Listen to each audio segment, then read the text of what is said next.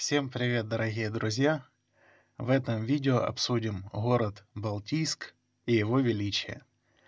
Балтийск — это самый западный город Российской Федерации со своей поистине уникальной историей. Существует множество фактов, которые делают его действительно желанным для посещения туристами. Посетив это место, можно не просто насладиться прекрасными видами моря и леса, но также побывать в музеях, увидеть крепости и много чего еще. Но давайте начнем с истории.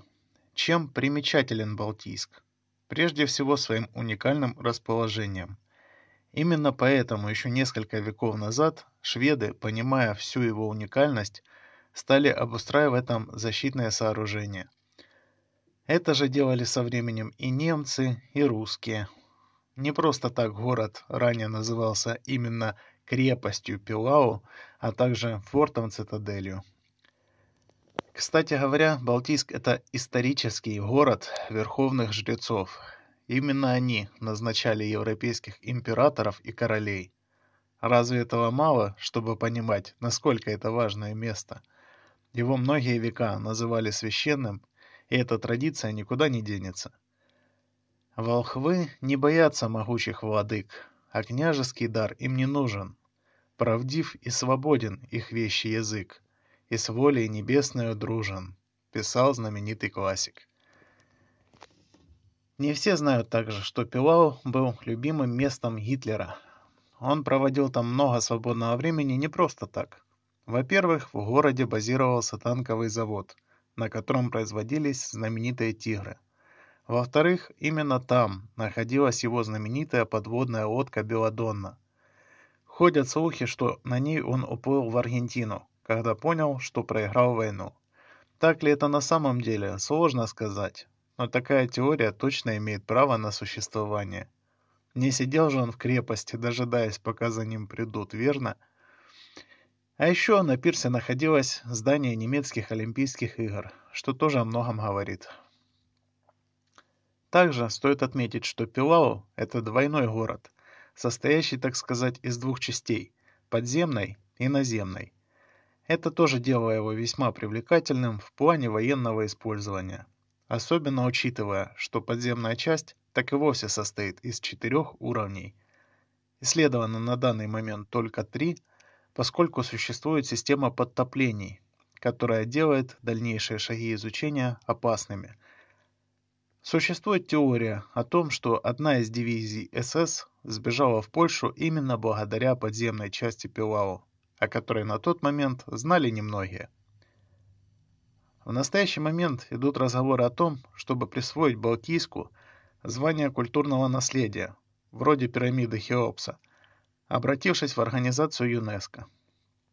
Суть не только в том, что он является двойным городом, но и в наличии просто огромного количества важных сооружений на его территории.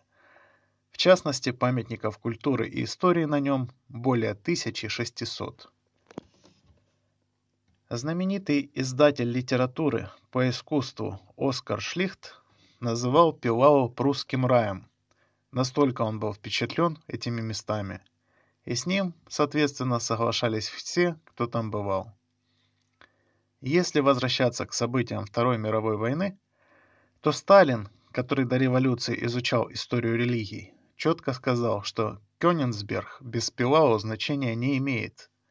То есть нет никакого смысла захвата лишь части территории. Чем это закончилось, все мы знаем.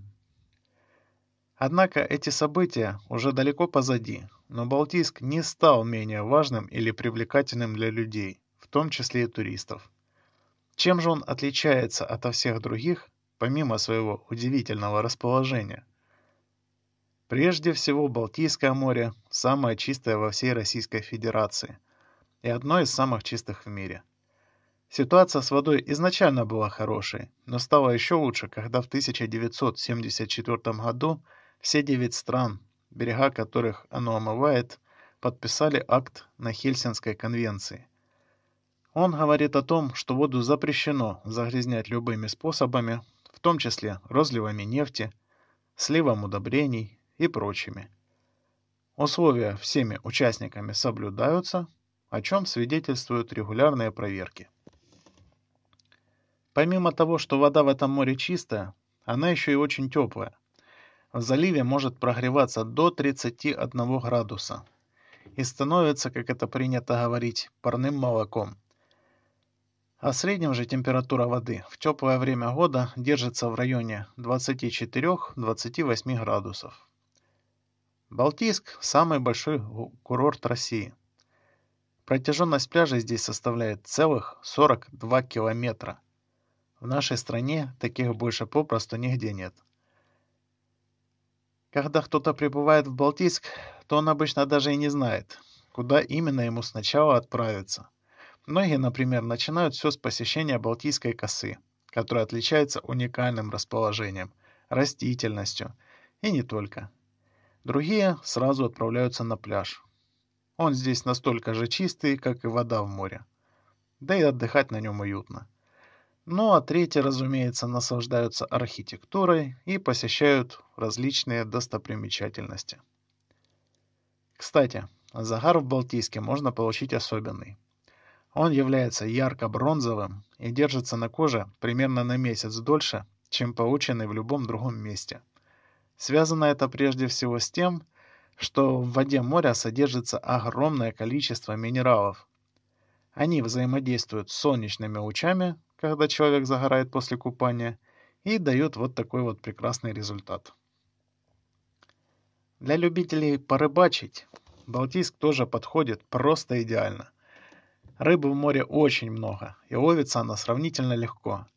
Чаще всего попадается камбала, но ловится здесь также и деликатесный угорь, который является поистине шикарным в плане вкуса. Многие как российские, так и европейские гурманы даже посещают Калининградскую область в формате гастрономических туров, исключительно для того, чтобы попробовать копченого балтийского угря. Его просто невозможно с чем-то сравнить. Это настоящий кулинарный шедевр. Если когда-то будете в Балтийске или неподалеку, то обязательно посетите также поселок Мечниково. Он славится своими поющими песками. Пройдите по ним хотя бы раз и не забудете это прекрасное ощущение. Ну и напоследок немного мистики. Местные жители рассказывают о том, что в Балтийске имеется переход на верхнюю планету. То есть это поистине уникальное место.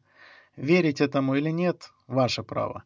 Но, глядя на то, насколько город в целом является неповторимым и как он красиво выглядит, сразу становится понятно. С ним все не так просто, как кажется. Обязательно проверьте факты, которые только что были вам предоставлены. Вы сможете убедиться, что нигде на нашей планете больше нет настолько неповторимого и необычного места, как Балтийск. В следующих роликах мы продолжим повествование о мистическом и загадочном историческом городе-курорте Балтийске. Видео было снято специально для канала build.su. Подписывайтесь на канал.